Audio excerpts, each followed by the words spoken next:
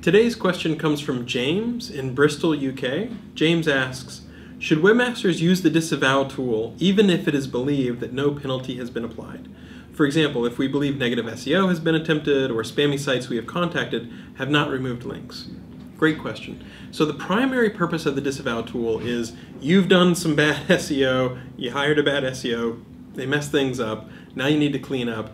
You've done as much work as you can to get those links off of the web, but some people don't respond, or for whatever reason you can't get every single link taken off the web.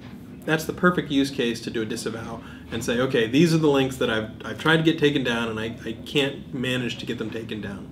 But at the same time, if you're at all worried about someone trying to do negative SEO, or it looks like there's some weird bot that's building up a bunch of links to your site and you have no idea where it came from, that's a perfect time to use disavow as well. I wouldn't worry about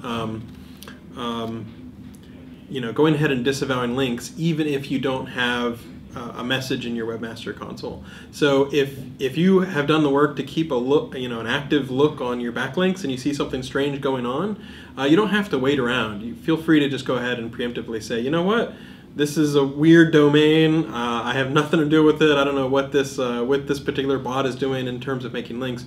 So just feel free to go ahead and do disavows even on a domain level.